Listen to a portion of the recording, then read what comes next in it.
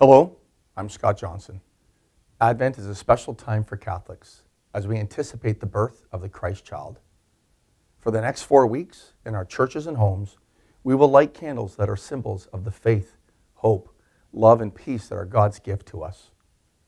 As we light the Christ candle, we will be reminded of the scripture from John chapter 1, verse 4. In him was life, and that life was the light of all mankind. The light shines in the darkness, and the darkness shall not overcome it. We need Christ's light now, more than ever, as we continue to face the darkness of the global pandemic. Together, let's live God's promises of faith, hope, love, and peace, not just throughout Advent, but long after. We have all been impacted by the challenges of the last 20 months, and Advent comes at the right time to renew our spirit.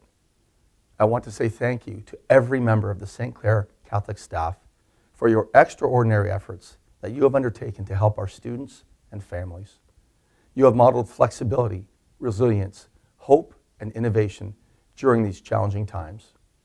Thank you for your great efforts to support the intellectual, spiritual, and emotional development of our students as we strive towards our mission, learning together today, transforming tomorrow.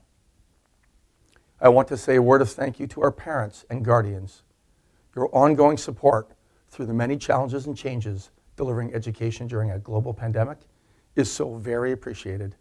I wish each of you, students, staff, families, and our community partners, a glorious Advent season and Christmas celebration.